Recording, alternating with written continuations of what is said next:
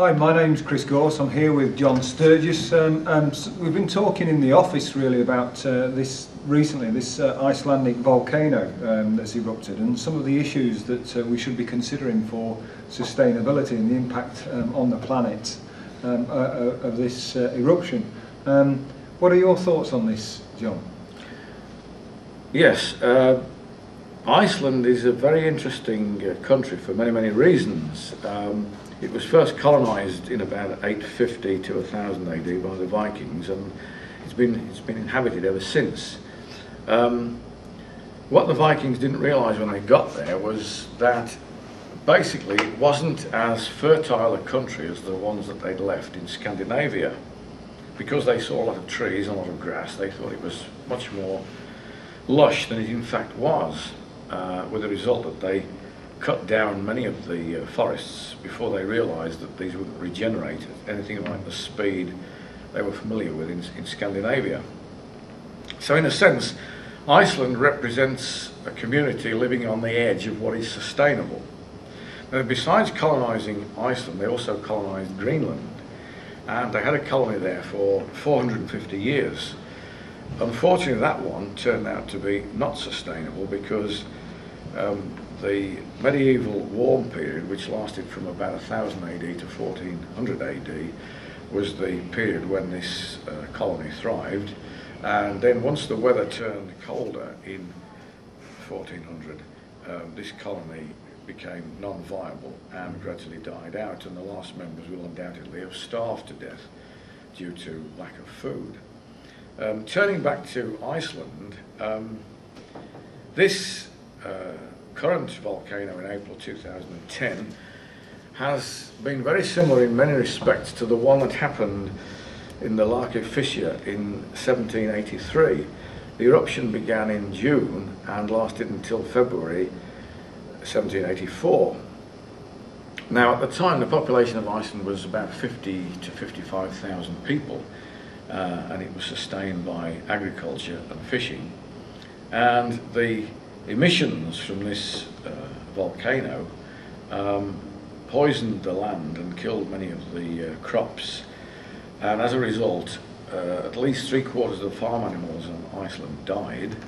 And as a result of the lack of grain for making bread and a lack of meat products to eat, the population of Iceland declined by between 15 and 20,000, deaths being due to starvation.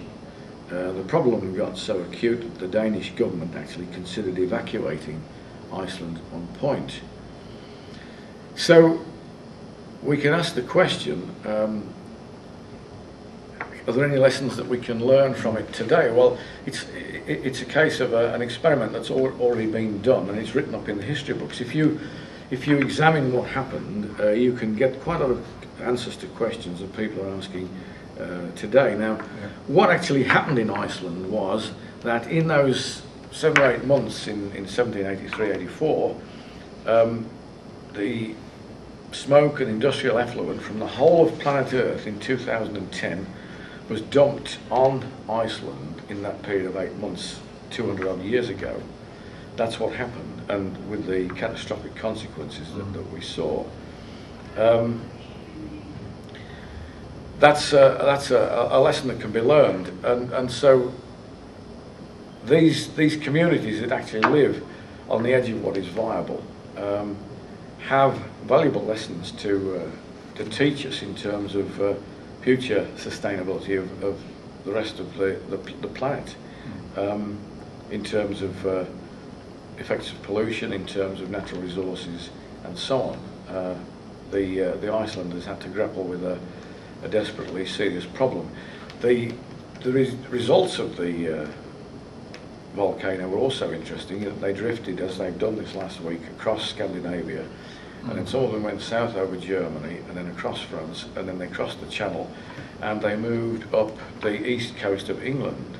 And another interesting statistic, somebody aware of this particular date analysed deaths among agricultural workers in the east of England and found that in that year, 1783-84, there was a sudden spike in deaths of agricultural workers, which is normally a very healthy outdoor occupation, and this was just down to the inhalation of these toxic products and particulates from this volcano. So again, there's a lot of lessons to be learned.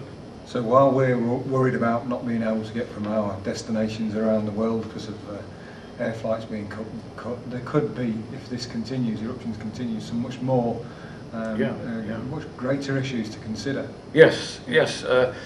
Most people go about the daily lives completely unaware of where everything comes from, and that includes things like food products, and they assume that they can jump on a plane and just go where they want, and without any cost. But what this thing does is to remind us is that in fact there is a price to everything, and we are part of a system of natural forces against which we are in many cases powerless. Well, thanks for that, John. I'm sure this is something that people are going to find very interesting, and we'll see how things progress. Hopefully it doesn't erupt in the too near future, but this is another experiment that we can keep our eyes on. Yeah. Thank you.